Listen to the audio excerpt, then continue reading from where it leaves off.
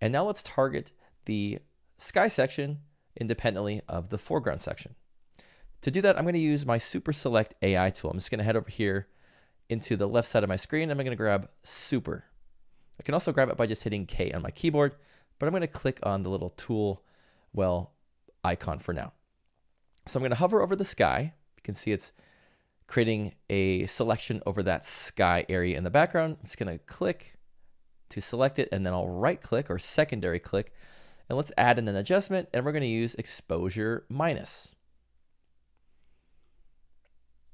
You can see right out of the gate with adding in this exposure adjustment, you can see it does a whole lot to modify that sky section and bring back that dark or that bright detail within those clouds.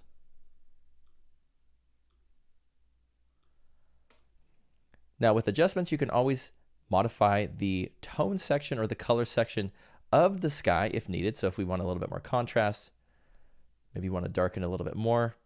It's really fun to play around with that and see what works for the scene that you're adjusting.